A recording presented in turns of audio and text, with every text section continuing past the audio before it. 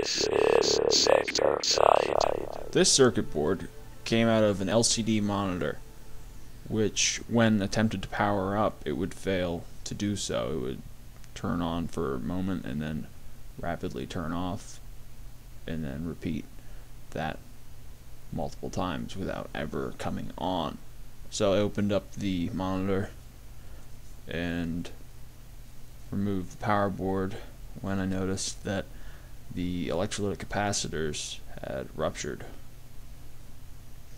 So, in order to repair the power supply, you need to replace the electrolytics.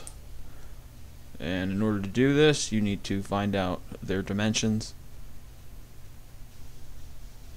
and, of course, their values. So in order to get the dimensions, measurements, best, you want to remove the component from the circuit board.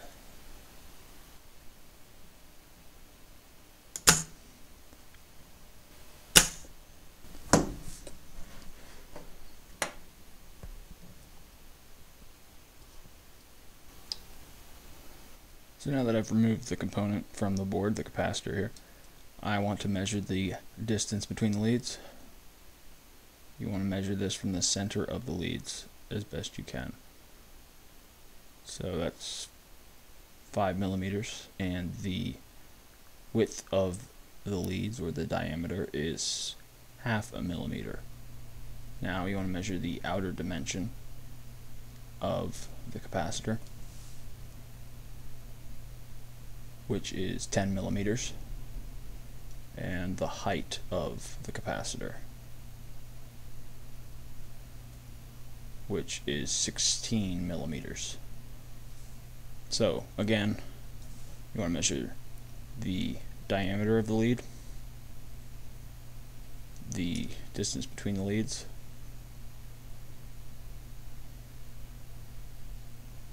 and the height, and the dimension of the capacitor, or the diameter of the capacitor. So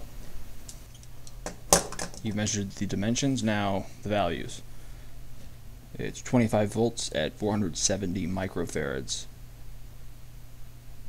and the temperature of this is rated for 105 degrees Celsius. So now I'm going to go on Mouser and find an appropriate replacement. Here I am at Mouser Electronics, or Mouser.com, and I am looking for a capacitor, which would be under passive components. So I'll just scroll down to passive. Passive components, capacitors, click that. And I'm looking for an aluminum electrolytic capacitor. So right here are the filter options. 25 volts, 470 microfarads,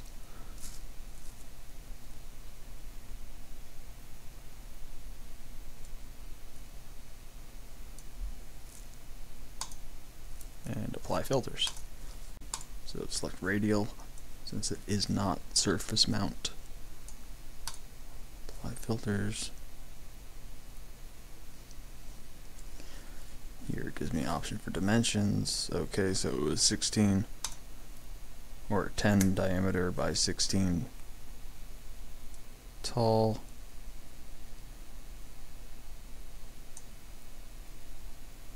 Apply filters.